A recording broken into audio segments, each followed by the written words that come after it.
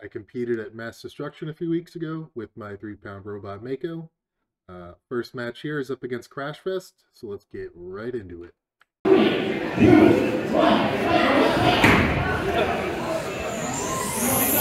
Careful, don't go on the fork.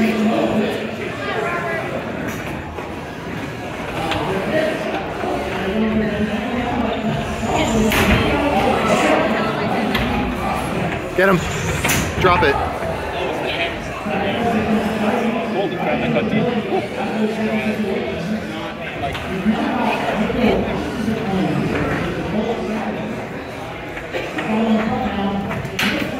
Is your battery okay? Can you spin it up?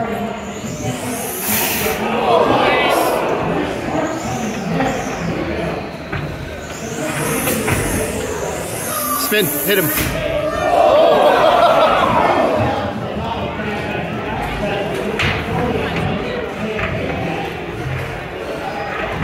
You got 2 minutes. Don't drain your battery if you don't have to.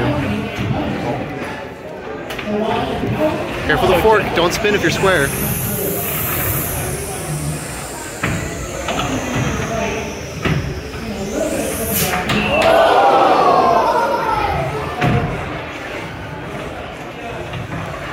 You're trying to hit that left side. Just focus on getting behind him. Yep.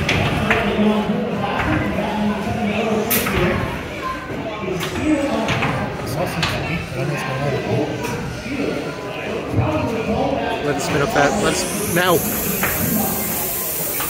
You gotta let it spin up all the way.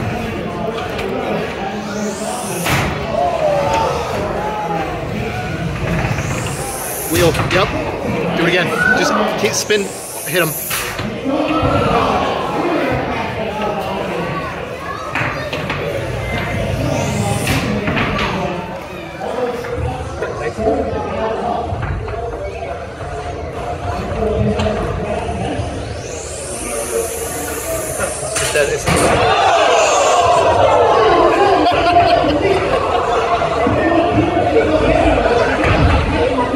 I did tighten it! I tightened it, I swear! I tightened it!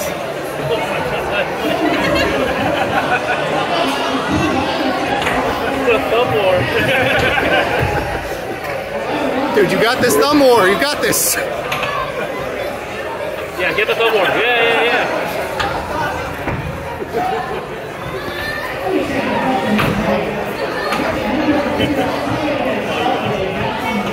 I don't know.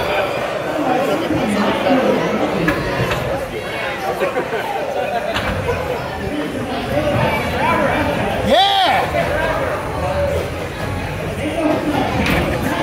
10 seconds. 8. I'm stuck on it. 6. Now you're 5. I'm trying to back up. 3, 2, 1. Right. I got your stuff. So I eked out a decision there. First things first, I promise I tightened my saw. Maybe not tight enough, and there was not any Loctite on it. Besides that, getting a win over Crashfest is just a huge milestone for me. Very happy. Robert is a legendary driver, and Crashfest is like literally my favorite robot. But Crashfest was not its normal self. Robert was testing some new drive stuff, and you can see it was a lot slower than usual, a lot less pushing power. So him and I already agreed we're going to have a grudge match in NHRL on March. I'm looking forward to that. Here's a damaged part Robert gave me as a trophy. His top plate, which I sliced through a few times, and the sand shovel. There was a good slice right there where I almost went clean through it. But yeah, very glad to get that win. It was pretty dang close, actually, all things considered. So yeah, the next matchup here is against Sad Octopus, a kind of a meta-vert. And I'm going to be trying a different saw, which is about 20 grams heavier, and it's got a lot more mass around the edges. Let's see how it goes. 3, 2, 1, fight, robots, fight! Both of them off to a very nice fast driving start. Not a whole lot of weapon from either of them, though. No saw blade, no vertical spinner, just a whole lot of drive. It looks like we're going to be in a bit of a wedge match here.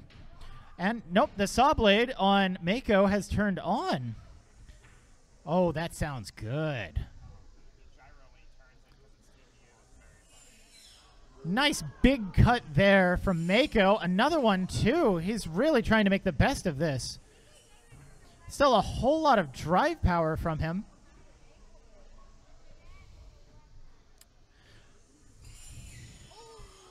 Wonderful sparks there. That looked like that went into something titanium. You can tell by the white sparks.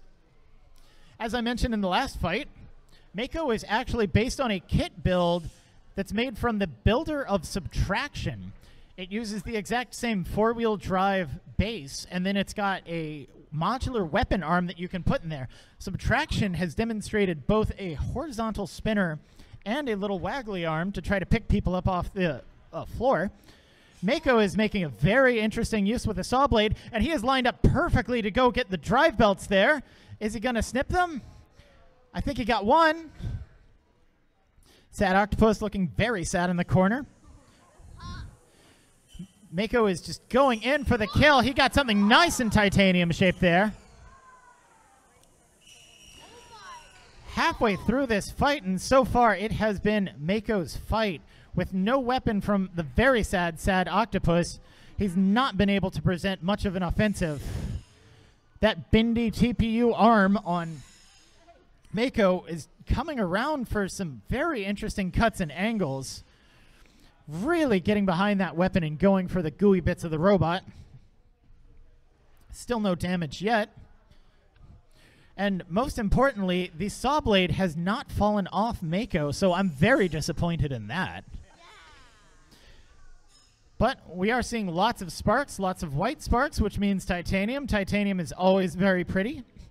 Let's see another one. Ooh, right down the weapon belt. If Sad Octopus had a working weapon, that would be a really sad shot. Oh, yeah. He keeps coming in trying to get it sandwiched between the weapon and the uprights. This is not a pin that Sad Octopus wants to be in. 30 seconds left in this fight. Let's see if we can't get any rally from Sad Octopus. So far, it has been a dominating performance from Mako. Even if he hasn't done a whole lot of damage to the systems of Sad Octopus, getting all those pins and all those sparks has certainly really influenced the judges. 10 seconds left. Mako is running out of battery. Is he going to limp it to a judge's decision, or is he going to get himself knocked out? He made it. Ladies and gentlemen, Mako made it with a very, very dead battery there at the end. This match is going to the judges, Mako, who are calling it for your most dominating performance of the match. Mako.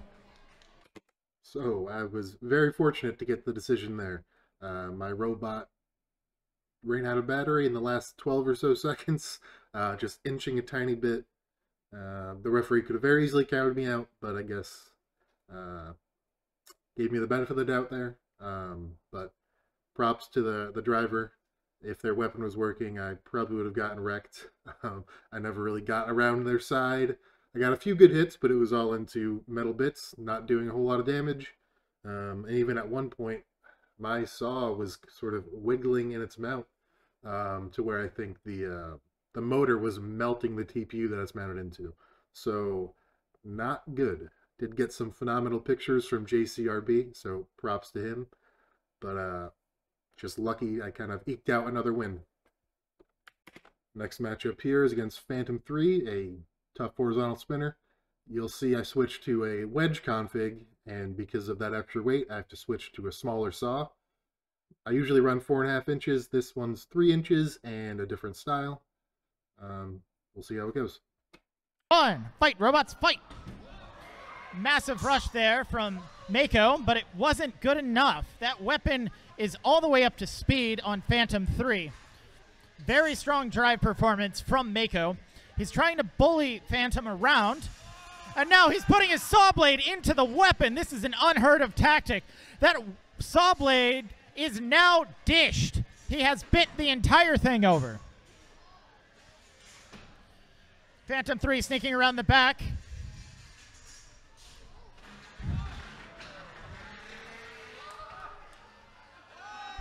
Phantom 3 is now stuck on his side.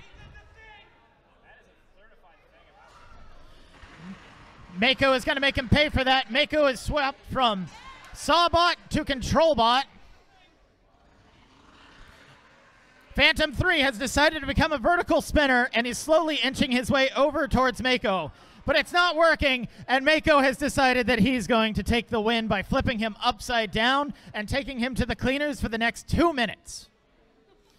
Unless Mako flips Phantom 3 over, which he has no responsibility to do, but it would be cool if he did. This is Mako's fight to lose. Mako has taken a supreme amount of damage, though, with his saw blade completely dished in, and all of the wires going to his weapon motor are completely cut. Phantom 3 is attempting to do anything, but with only 2 wheels on the ground and the last one, or the weapon dragging, it's not looking so great. Another ride to the other side of the arena, courtesy of Mako. And now these robots are stuck together until Phantom 3 turns on his weapon.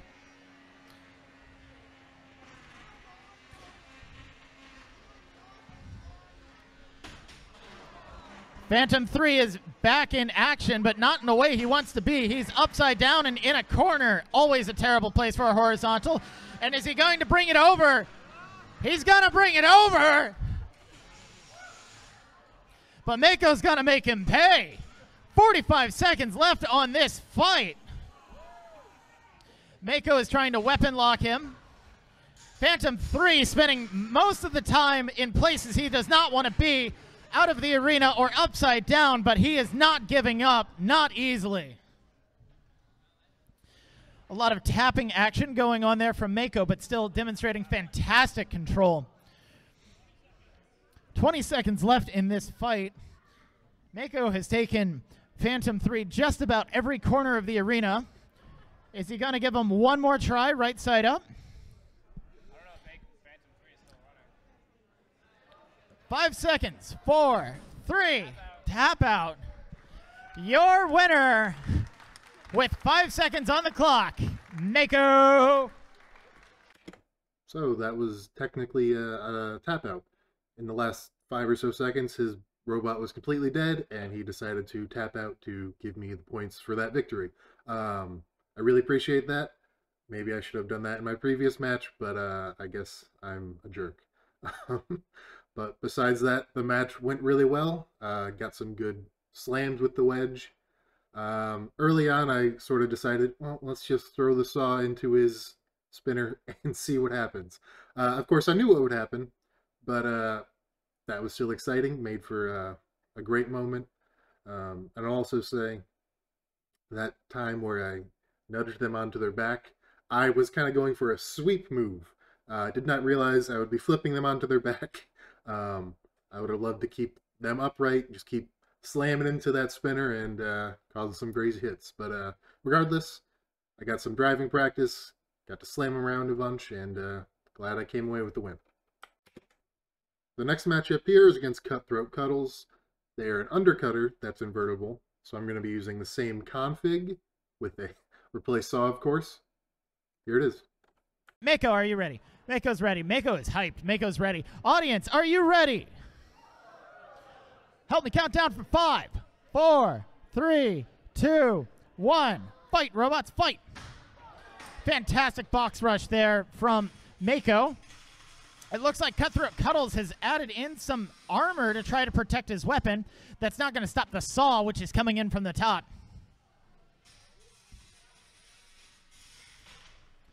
I've never seen this technique before of... Cut. You're spinning. You gotta spin it down. If you're not pinned, you gotta spin it down. Okay, okay.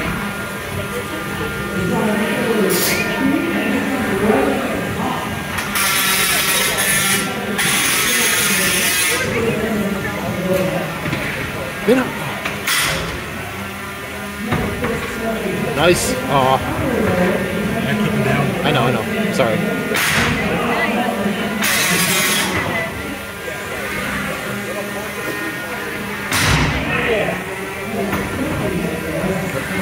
Cut, stop.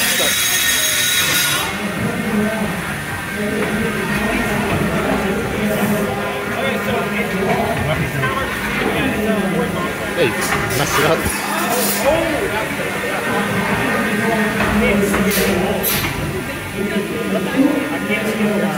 You're not spinning. It's because there's a flat plate underneath them. Look above the flat plate. Your saw is bent. I know it's there. I can't see it.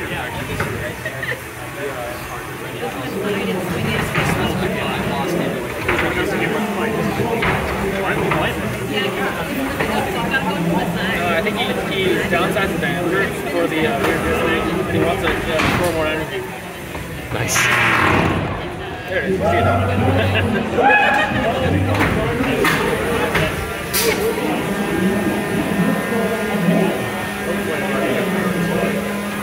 Minute left. Just take it easy.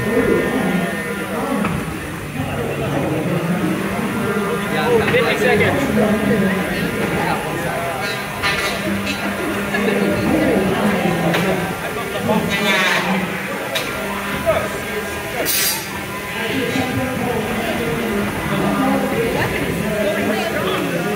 Yeah, that'll go to the smash. Just ran him. You have 30 seconds. You could try to kill his drive by running him. You're smoking, careful. You're smoking. I am. It's you that's smoking. Can't tell if it's your battery or what. You have 17 seconds. You're doing a great job of smoking me. Yeah. Ram him. Ram. His weapon's still on.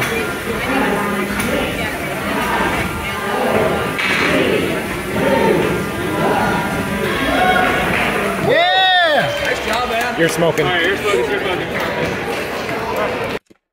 So that was another knockdown, drag-out match, or whatever the phrase is. Came away with a decision. Was able to land some big slams with the wedge again, and bent up their little odd circular fork thing. It was a cool config, but once it got bent up, it was kind of easy for me to continue to get under them. I never really got any good saws in. I damaged some parts, but nothing critical. You could see their spinner was running the whole time, but never landed any really serious hits against me. My saw did get disabled at one point. If I remember correctly, the ESC came unplugged, but the saw was so damaged at that point it probably wouldn't have mattered much. But yeah, glad to come away with another decision. You'll see towards the end my robot is smoking, so I have to rush it outside and open it up and see what's going on. Once we get it open, we realize that it is my left side drive motor, if I remember correctly. So we air out the robot and test everything eventually, and everything seems to be working fine. So on to the next match. This is up against Turbo, a similar robot to Sad Octopus. Let's see how it goes.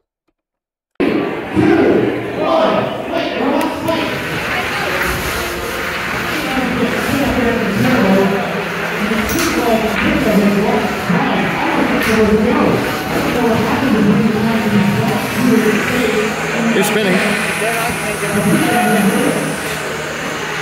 Hit me, please. Sorry. You want to give him a round there.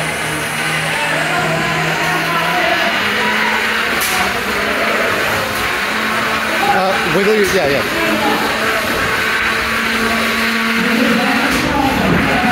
Right in the drive.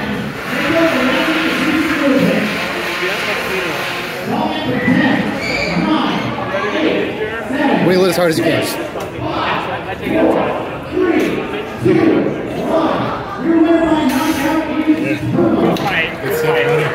So that was unfortunate. My drive died as soon as the match started. Like I said earlier, testing it was fine. I was actually able to drive to my corner and get into position fine, but as luck would have it, as soon as the match started, the drive just did not respond. Afterwards, in testing, it worked about 3%. I guess that's just some bad luck by me, but also a bad job by me. I should have just replaced the drive motor, tested it more thoroughly.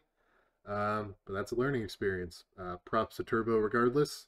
They won the whole tournament. It's a kick-ass robot.